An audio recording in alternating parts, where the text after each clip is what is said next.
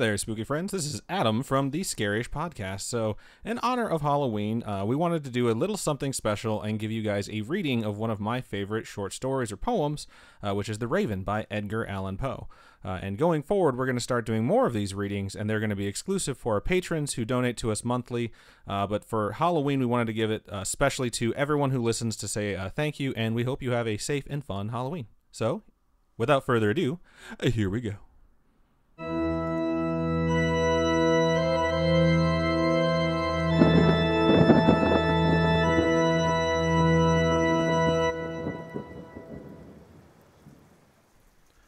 Once upon a midnight dreary, while I pondered, weak and weary, over many a quaint and curious volume of forgotten lore, while I nodded, nearly napping, suddenly there came a tapping. Tapping. As of someone gently rapping at my chamber door.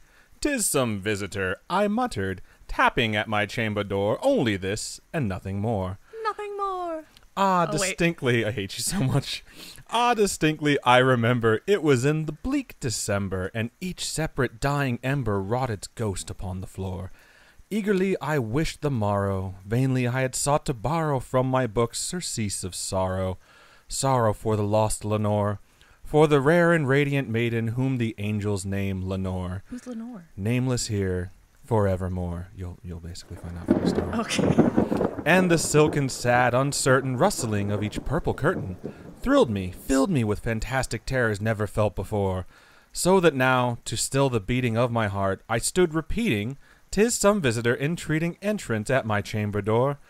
Some late visitor entreating entrance at my chamber door, that it is, and nothing more." Nothing more.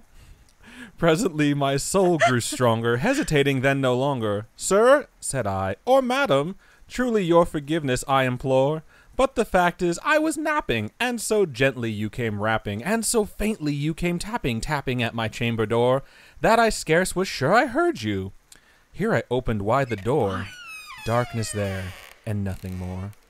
Deep into that darkness peering, long I stood, there wondering, fearing, doubting, dreaming dreams no mortal ever dared to dream before. But the silence was unbroken, and the stillness gave no token. And the only word there spoken was the whispered word, "Lenore?" This I whispered, and an echo murmured back the word, "Lenore." Merely this, and nothing more. They yelled it, or what? There's an exclamation point. The echo came back, and it was just like, "Lenore, dog!" Okay. Makes sense. Back into the chamber turning, all my soul within me burning. Soon again I heard a tapping, somewhat louder than before. "Surely," said I, "surely that is something at my window lattice.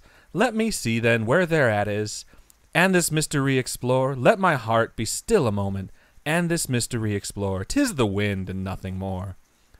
Open here I flung the shutter, when, with many a flirt and flutter, in there stepped a stately raven of the saintly days of yore.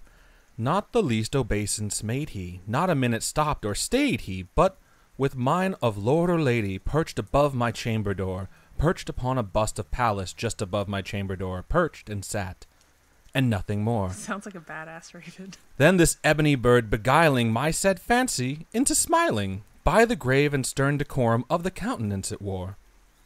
"Though thy crest be shorn and shaven, thou," I said, "art sure no craven, ghastly grim and ancient raven wandering from the nightly shore. Tell me what thy lordly name is on the night's Plutonian shore." Quoth the raven, "Nevermore." No, you don't like that one?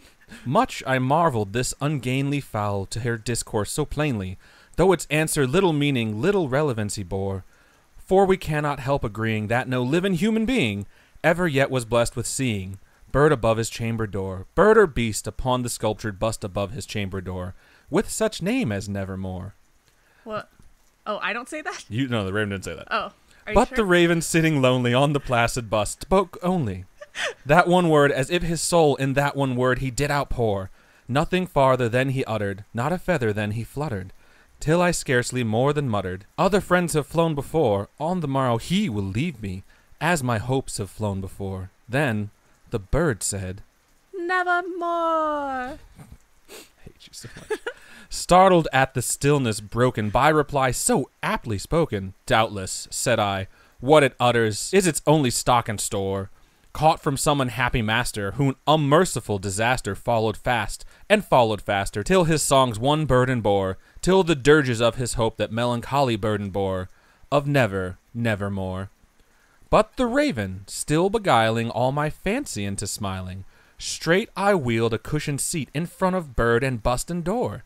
Then upon the velvet sinking, I betook myself to linking fancy unto fancy, thinking, what this ominous bird of yore, what this grim, ungainly, ghastly, gaunt, and ominous bird of yore meant in croaking.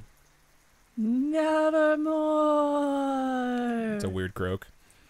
This I sat, engaged in guessing, but no syllable expressing, to the fowl whose fiery eyes now burned in my bosom's core. This and more I sat divining, with my head at ease reclining on the cushion's velvet lining, that the lamplight gloated o'er, but whose velvet violet lining with the lamp gloating o'er, she shall press, nevermore. Then methought the air grew denser, perfume from an unseen censer swung by seraphim whose footfalls tinkled on the tufted floor. Wretch, I cried, thy God hath lent thee, by these angels he hath sent thee, respite and nepenthe from thy memories of Lenore. Quaff, oh quaff this kind nepenthe, and forget this lost Lenore. Quoth the raven, Nevermore. Prophet, said I, thing of evil, prophet still, if bird or devil, whether tempter sent, or whether tempters tossed thee here ashore, desolate yet all undaunted, on this desert land enchanted, on this home by horror haunted, tell me truly, I implore, is there balm in Gilead? Tell me, I implore. Quoth the raven, Nevermore.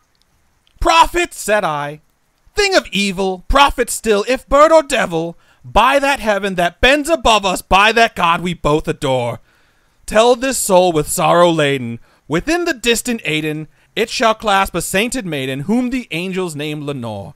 Clasp a rare and radiant maiden, who the angels name Lenore. Quoth the raven, Nevermore. Dick. Be that word our sign of parting, bird or fiend, I shrieked, upstarting. Get thee back into the tempest, and the night's Plutonian shore. Leave no black plume as a token of that lie thy soul hath spoken. Leave my loneliness unbroken. Quit the bust above my door. Take thy beak from out my heart, and take thy form from off my door. Quoth the raven, Nevermore. and the raven, never flitting, still is sitting on the pallid bust of Pallas just above my chamber door, and his eyes have all the seeming of a demon's that is dreaming, and the lamplight o'er him streaming throws his shadow on the floor, and my soul from out that shadow that lies floating on the floor shall be lifted. Oh, nevermore.